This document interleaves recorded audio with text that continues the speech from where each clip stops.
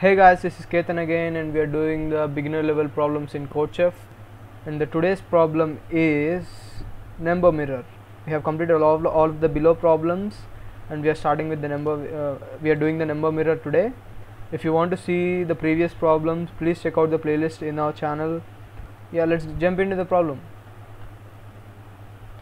Okay guys, the problem code is START01, START01. And the problem statement is write a program that accepts a number n and outputs the same. So this is like super straightforward. We just take the input and output the same. So this is basically checking our ability. This is like checking if you know the basics of the language. There's not much to say here. So n will be less than 10 power 5 plus 1 always, and it could be a 0 at the least. Okay guys, let's jump into the problem right away because this is too simple.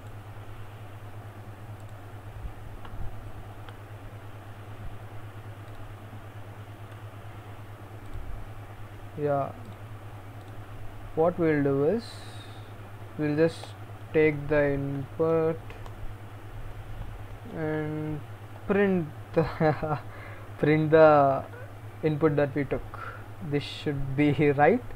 Yeah guys, it's as simple as that in Python, because Python is very readable. Just take the input, print it, that's it.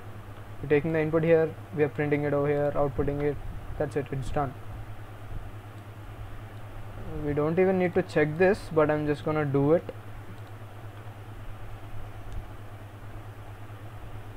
There we go. We'll just submit it.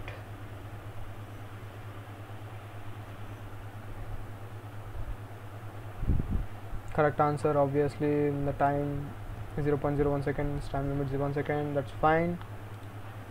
Yeah guys, there's not much here, but if you want to check out other videos, you can go through our channel and the playlist that we are going to be bringing, and we are constantly adding more videos. So if you guys like the content of our channel, please share it with your friends. It might be helpful to them. And if you like the video, please hit the like button, and if you have any doubts or criticism or anything, please leave it in the comment section. Subscribe for more problems that are going to be solved, and not all problems are going to be this easy, but yeah, if you want to learn more about coding and stuff, you can see how the problems are done, at least in my way. Yeah, thanks guys.